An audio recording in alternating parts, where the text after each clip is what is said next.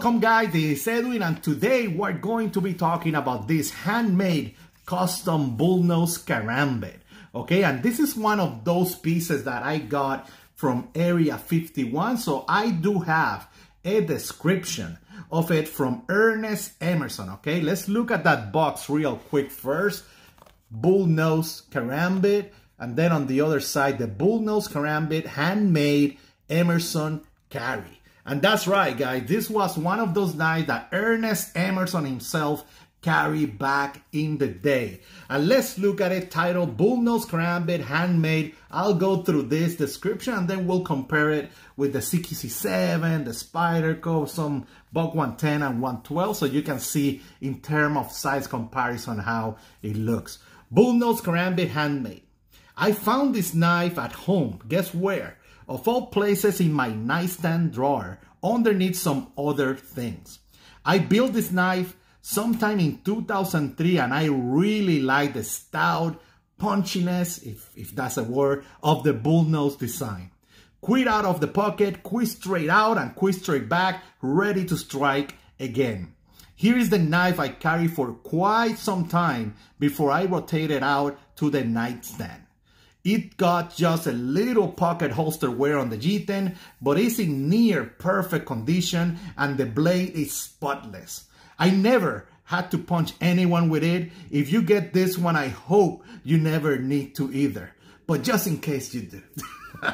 Very cool description. I love this little snippet of history and information that is coming from Area 51 for some of these blades. So very cool. Now let's look at this karambit. One of the things built in 2003, we know that those are the old school style of frame, right? That hole, that circumference is a little bit smaller, but I really like it, okay? I really like that old school G10. This was hand-fitted, handmade by Ernest Emerson, so you can see some of that, you know, contouring on that G10 that will feel incredible, right? The karambit, you know, it's a small knife, guys, but guys, the bullnose make it a very utilitarian style of blade. You can use this blade for self-defense, for any EDC type of task, anything, okay? You can do anything with this type of utilitarian bullnose blade. Like we know, right, you have this Emerson spec-ware knife, meaning that it's a custom and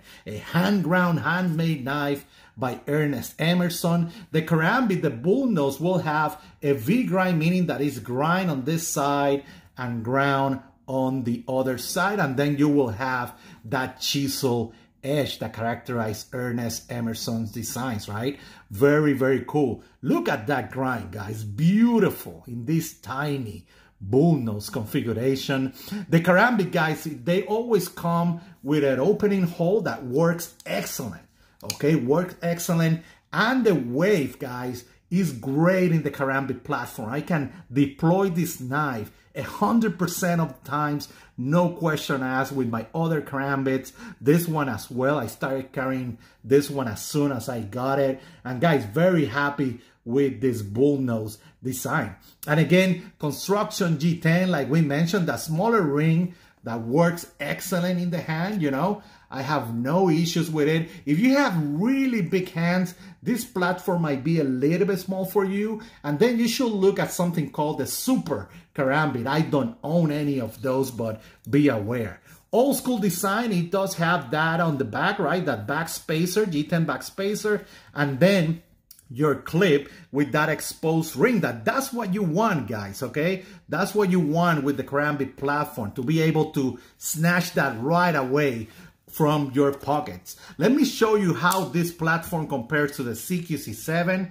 We know the CQC7, another great classic 3.3-inch blade, okay? And overall, it's almost, you know, 8 point something inches.